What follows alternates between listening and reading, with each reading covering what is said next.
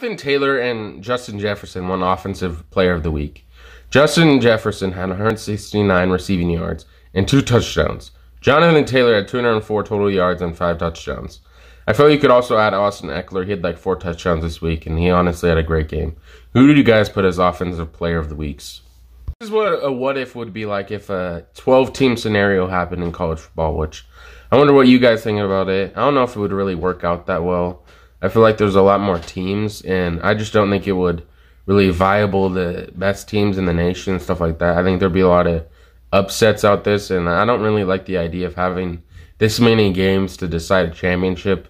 And I think eventually they'll probably even put it up to even more, like 16 or something like that. I think that'd be way too much to decide who's going to be in the college football playoff or win exactly.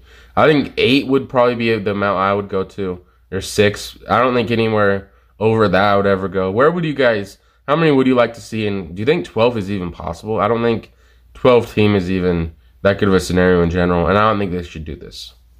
Telling me they're not going to flex us, Dan Campbell and the Lions playing on Thanksgiving. Do you guys think the Lions are going to beat the Bears on Thursday?